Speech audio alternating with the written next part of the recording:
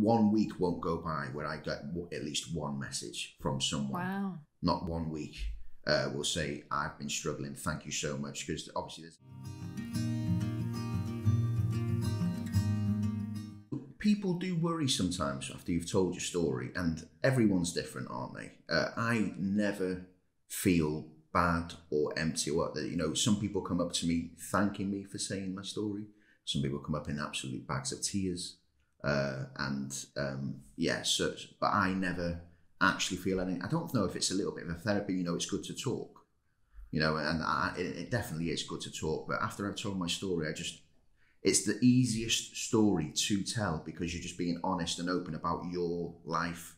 But obviously we need Generation R to sort of... I was going to say, because you say that's an easy thing, but that can't have been easy for you the first time that you tried to tell that. That's a big process to be able to go through. So all I really struggle with is getting my ducks in a row, if you like, in I can't say that. Chronological order. What is it when you have your books that are chronological? That's the magic.